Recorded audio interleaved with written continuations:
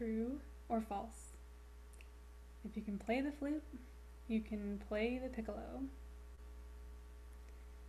For a long time, I thought that was true, but when I went to college, I realized that the two instruments are actually completely different. So do me a favor right now and rate your comfort level on the piccolo from 1 to 10, like even if you're a professional flutist. I usually play principal flute in orchestra, and even with that level of expertise on the flute, for years my comfort level with piccolo was about negative 100.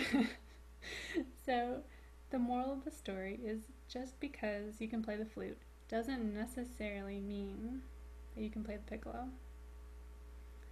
So, hi, I'm Katie Velasquez. I'm one of the founders of Band Directors Survival Guide, and I'm a professional flutist too.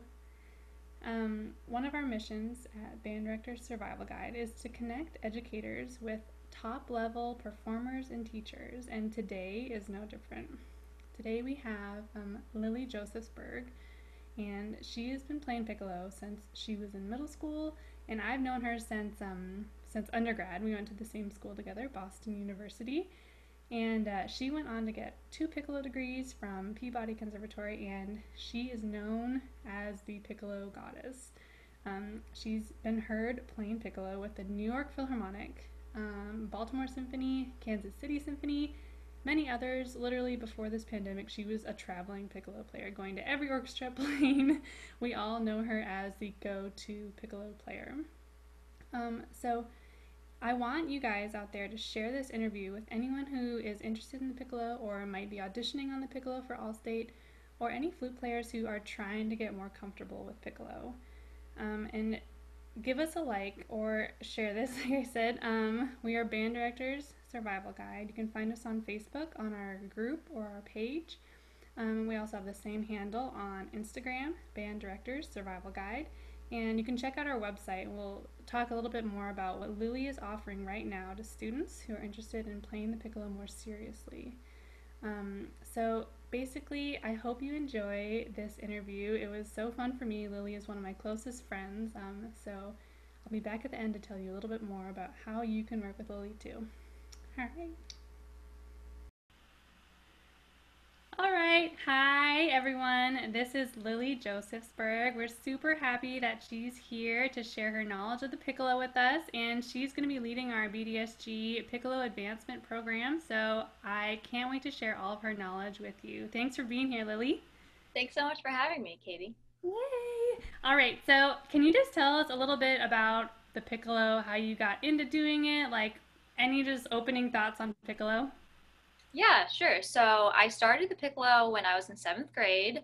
My parents rented me one, and I mean, I'll be the first one to admit that it was very hard at first, but I loved playing it in band and was lucky enough to play it in high school all the way through. I was a piccolo player, and just the more I played it and the more I got used to the instrument, it just came naturally, and I loved being able to soar above all the other instruments in band and orchestra, and loved just like really being the powerhouse of the ensemble. And so I think having that adrenaline rush really got me into it, and majoring in college and in masters. And ever since then, it's been a roller coaster ride. Yeah, so Lily actually has a degree in piccolo performance. Can you just talk like a little bit about that? Yeah, so at Peabody Conservatory, which is in Baltimore, Maryland, it's the only program in the entire US where you can major in the piccolo. And I studied with the piccoloist of the Baltimore Symphony for 3 years there, where it was the same kind of program as a regular flute master's, except I just only played piccolo in ensembles and in my lessons. And then there was a piccolo studio class. There's tons of solo repertoire and excerpts for the piccolo, so there's lots to do. Wow, it's totally like that's all you were doing. That's so awesome because for me at least, I mean, the question I asked at the beginning is, are the flute and the piccolo the same? Which me in high school was like, Yeah, they're the same, right? It's just like Yeah. same fingering, same. It's like a little tube that you blow on. And what I learned in college is that they're not the same at all. And the saying actually goes from like our teachers, like they're exactly the same except they're like completely different.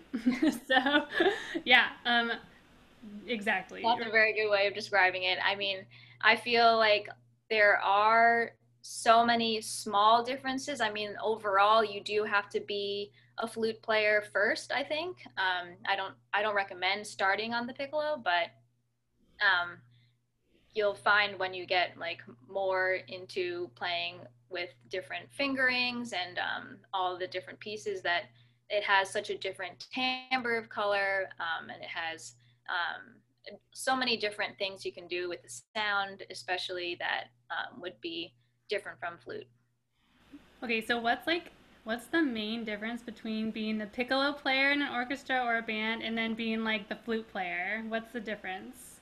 Well, I think with the piccolo, you're the only one usually. So you're going to be able to be heard. Lots of band pieces are very loud, and you think that the brass is going to cover you up, but no, you can definitely be heard over everyone. So if you have to have the personality to really want to shine, and I think that you have to have a lot of like being able to own your own part. So if you don't like just playing in the section of the flute section and you want to have your own part and your own sometimes even solos, then I think piccolo would be a great fit.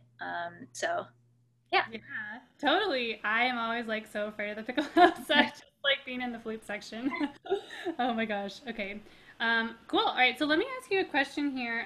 So how would you, I guess, like teach the piccolo online? Because teaching online is difficult in general. And how would you take like this really specialty instrument and teach it online so that students can get like a great experience out of an instrument that they might not normally be like exposed to in high school? Right.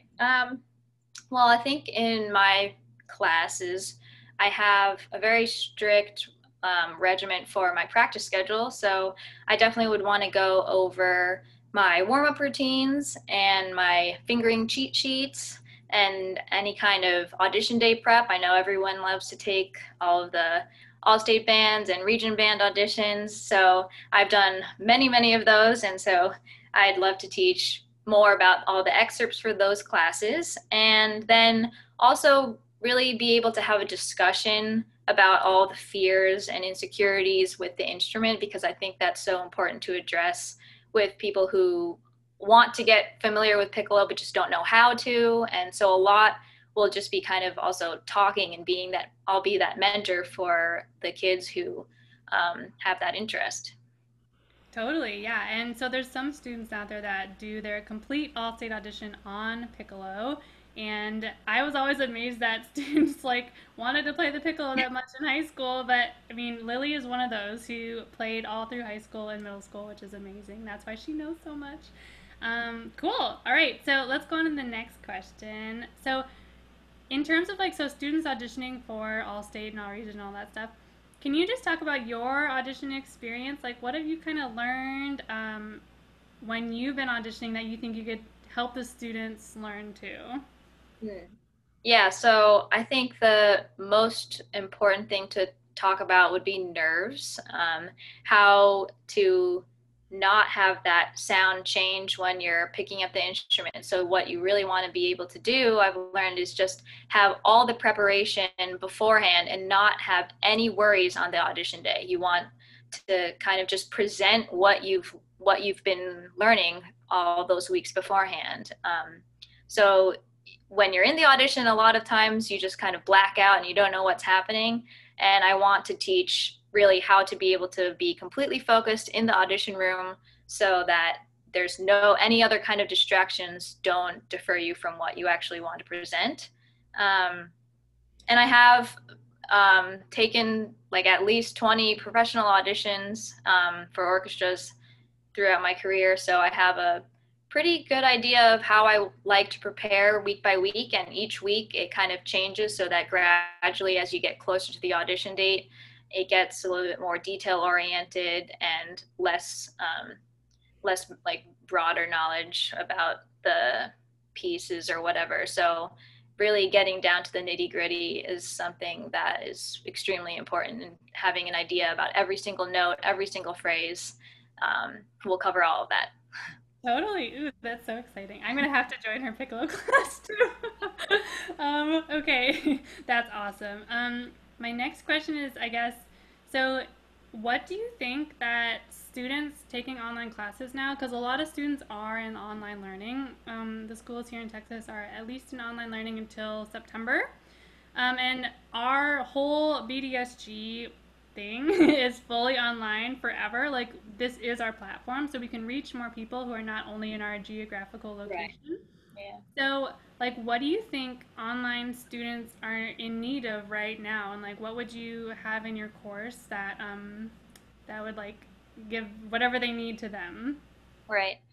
Well, I know this is such a strange time to be teaching, especially, I mean, it's such a hands-on thing usually when you're one-on-one with somebody. And so being so far apart, I think the most important thing that students need to be able to do is self-learning. So I think if if I could give like all of the kinds of recordings that I usually listen to, and then all of the kind of resources that I use when I'm doing my own practicing, that can really help them when they're just on their own. I know I can't hear necessarily how great of a sound they're going to have. I mean, through Zoom, you can only hear so much, and it's pretty good though. And you can't see like up close and personal like exactly the fingerings, but there's plenty of other things that you can help with in terms of just being there. Having that weekly like constant mentorship is so important, especially when you're beginning, just to keep like the discipline and keep the person momentum going, I think is super important. And I have my all of my own like practice charts that I can show any kind of piccolo beginner. So I'll be Cool. excited to do that. Yeah, that's so awesome.